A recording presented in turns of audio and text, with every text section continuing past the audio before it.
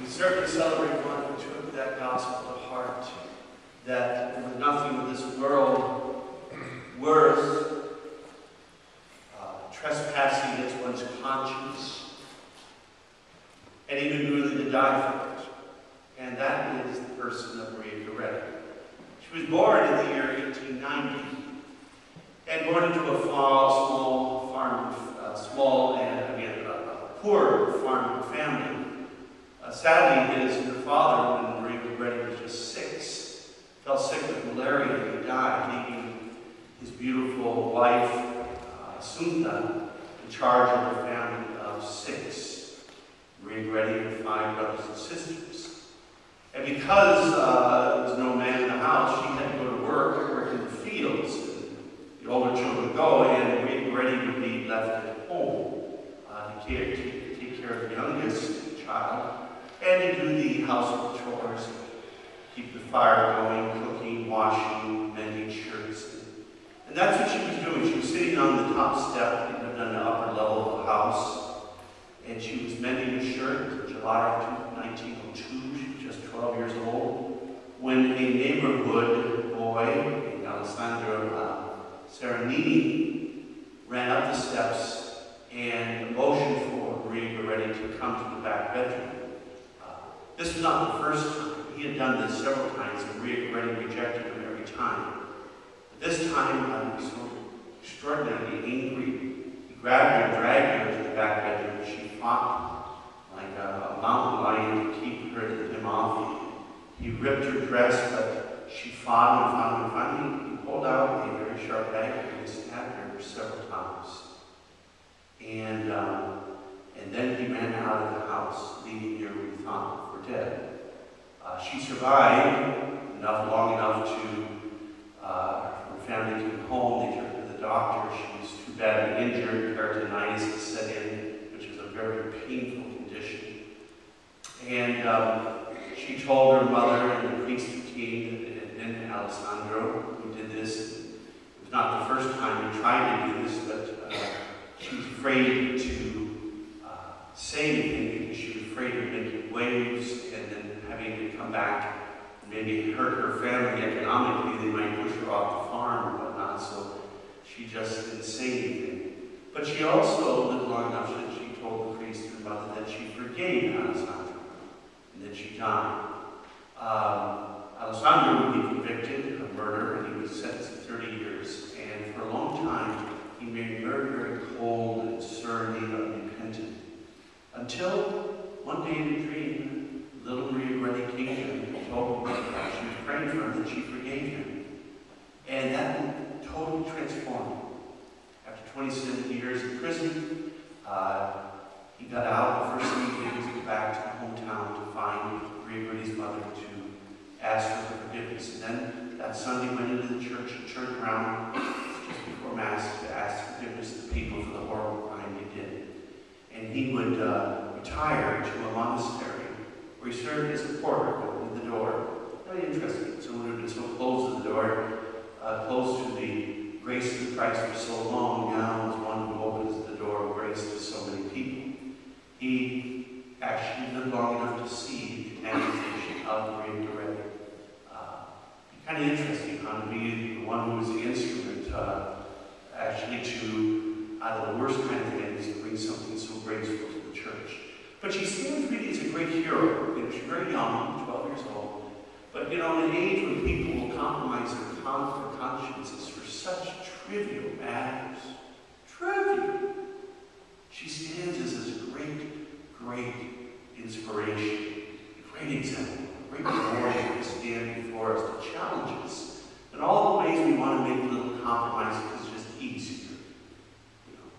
She could have been well in the rights and just suffer through the terrible trauma and not say anything, but she wouldn't do that. She fought for her virtue and she fought for her dignity and ultimately would die as a result of that. And she loved Christ and it manifested that she could even forgive her most hated enemy.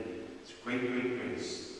But she really stands before us, all of us, who live in a world that has just gone crazy in terms of sexuality. I mean, just crazy. I guess the a new radio song on the internet on newadvent.org, or a new rage out there is 50 Shades of Grey. It's a book, near pornographic, and it's the rage, everybody's reading it, you know, and all it is just pornography put into kind of a story form. And it's kind of indicative of what's happened to our society. People just gone crazy, thinking that somehow it's just going to make us happier, more peaceful, more fulfilled. And it isn't. It's a bottomless pit. It's a dungeon. It's traps. It enslaves us. And that's why someone like this person who particularly fought for this virtue can inspire us. We live in tough times. When I was growing up, I tell young people, you live in a much more difficult time. When I was a little boy, I didn't have to deal with all the kinds of temptations that are just literally a mouse click away on your computer to see the most salacious, most vivid images of pornography. It's right there. And it makes it much, much tougher. That kind of stuff is way out of the periphery of life. You can see it. And I thank God every day that I grew up in that kind of environment. I was protected from it when I was in the seminary. It's just because it can be so enslaving. But it isn't something impossible for it to deal with, because as Paul tells us, where sin abounds, where grace abounds, we have opportunities to become great heroes in this area. You know, our passions, our sexuality, they're great gifts. I know sometimes we feel burdened by them, overwhelmed sometimes, but I say they're great gifts. You could not love God, you could not love others, you could not serve, you could not dream, you could not work without passion. The key is that because it's such a great gift, like any gift, there's a shadow side to it that can get so easily hooked by evil. And that's what we've got to be aware of. And we always remember that how evil attacks in this age. First it starts with a thought. I tell you, it's the 3 A's, the triple A play of Satan. Get my attention with a thought, to arouse my feelings, to get me to act.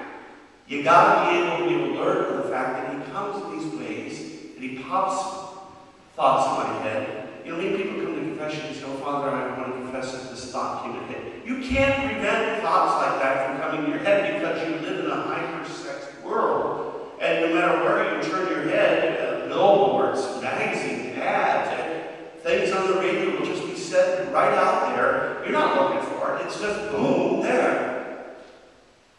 I can't keep birds from flying over my head, but I can keep them from making a nest in my hair. I can, in other words, once a thought comes into my mind, which will happen or pop up from a memory, I can change the channel, just like you do on the TV. If you don't like what you see, you know, you wouldn't come by sports,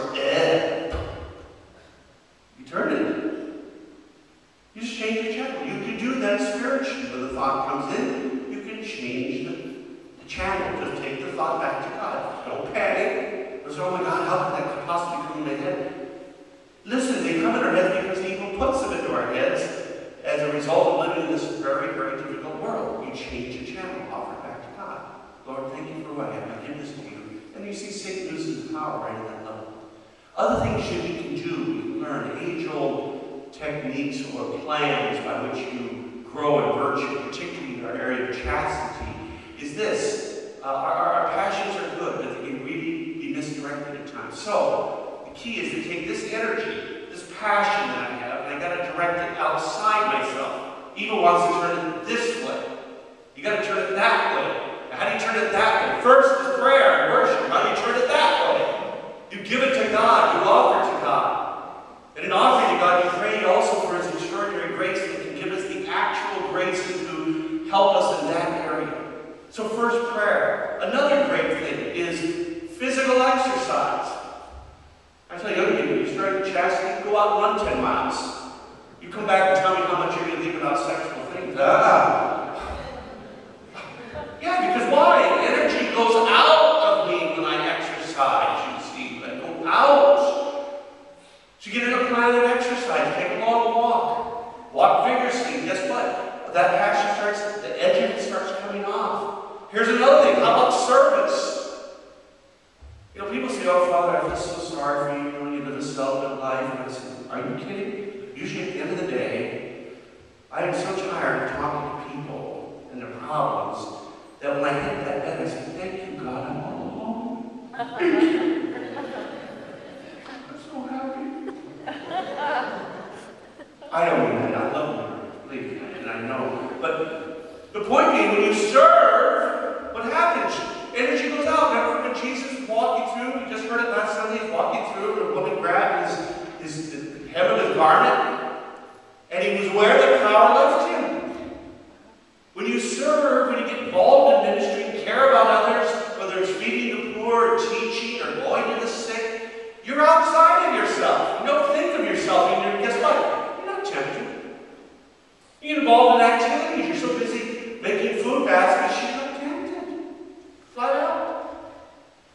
Good friends that share same values, and mixed with that is good recreative activities. Doing something fun. I recommend, by the way, you go see the movie The Most Exotic Marigold Hotel.